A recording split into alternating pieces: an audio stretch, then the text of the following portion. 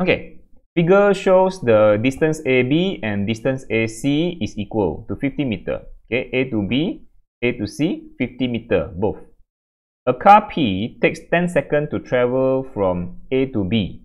So car P travel from A to B, and then another car Q takes 10 seconds to move from A to C. So car Q take this road. Yeah, this just now this one is for car P, and this one car C. Both take the same time. Yeah, take 10 seconds to reach their destination.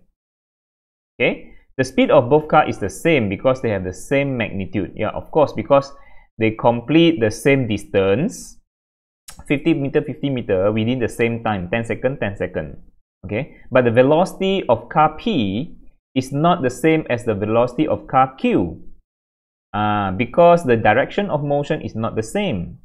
Determine the speed and velocity for both cars. Okay, good. So now, talking about the speed, they have the same because they have the same magnitude. Okay, I should highlight first. But velocity is not the same because what? Because the direction is not the same. So you should pay attention to this, yeah, to these two sentences. Okay, speed is the same because they have same magnitude, but velocity is not the same because direction is not the same. So what I can say is speed, it only has magnitude. Okay, only determined by magnitude. But velocity, okay, speed is a scalar quantity. Speed is a scalar quantity. Velocity is a vector. No. Rub this off. Velocity is a vector quantity. So it has both magnitude and direction. Right now, they have the same speed. They have the same speed, so they have the same magnitude, but they do not have the same direction. Okay, they do not have the same direction. That's why their velocity is different. Okay, so they have the different velocity, but they have the same speed.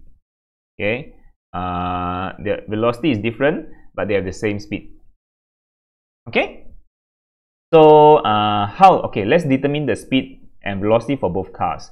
So okay, let's find out for car P. Okay, car P, what's the speed? What's the speed? Speed for car P is equal to, okay, what's the formula for speed and velocity? Okay, speed and velocity. Actually, speed, the formula is distance over time, but for velocity, it is displacement over time. Yeah. So both of the what I can say is both of these speed and distance, they both of them are scalar, which only has magnitude. But velocity and displacement, both of them are vector.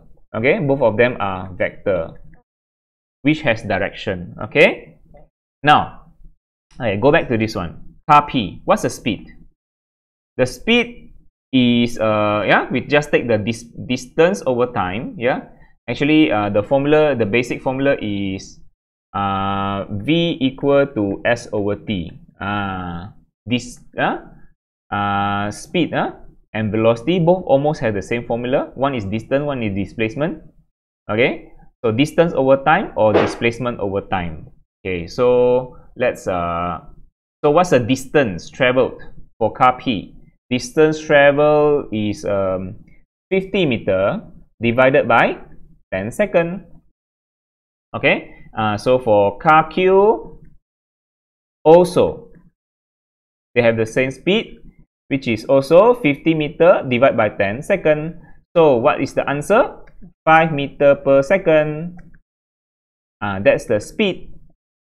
Okay, however, okay, they have the same speed. However, when talking about velocity,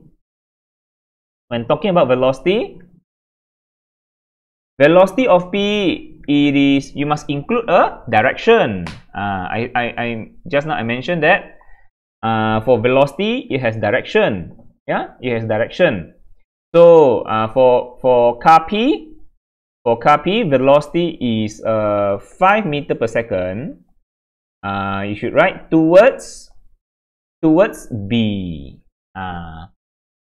But velocity for car Q is 5 meter per second towards C.